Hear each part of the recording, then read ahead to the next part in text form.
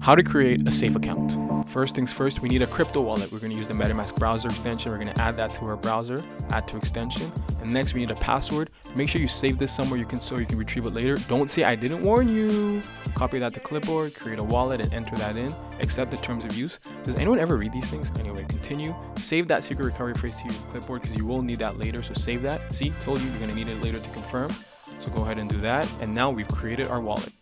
We've created our wallet. Now we're going to make sure we can see the test networks. We're going to go to the settings and turn on show test networks.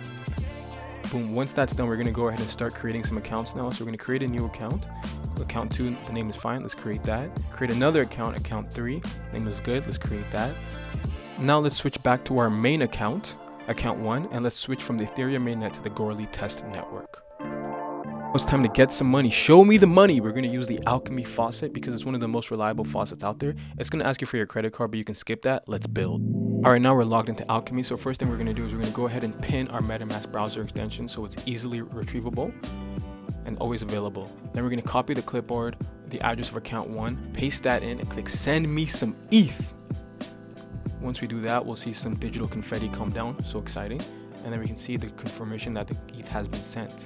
Beautiful Etherscan, so underrated. There's a 0.2 ETH. Now let's go create our safe. We're going to switch to the Goerli test network.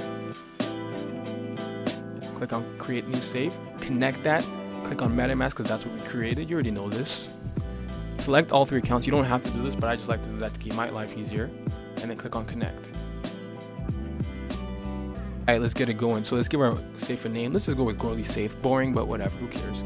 So we call it Goerli safe. We click on next. Now we'll see that it's already been pre-populated with account 1. So we're going to go ahead and add account 2 and account 3 as an warning. Do not use the same MetaMask wallet for all your safe owners with real money.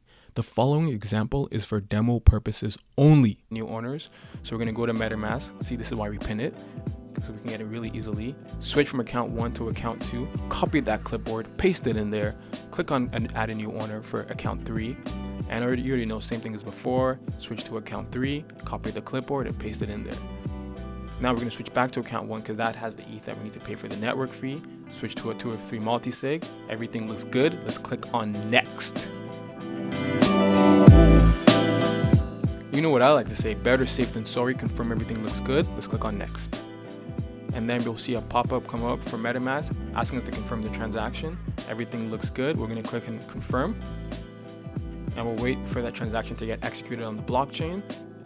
And everything looks good. Let's click on start using safe. And there you have it. We have created our very first safe.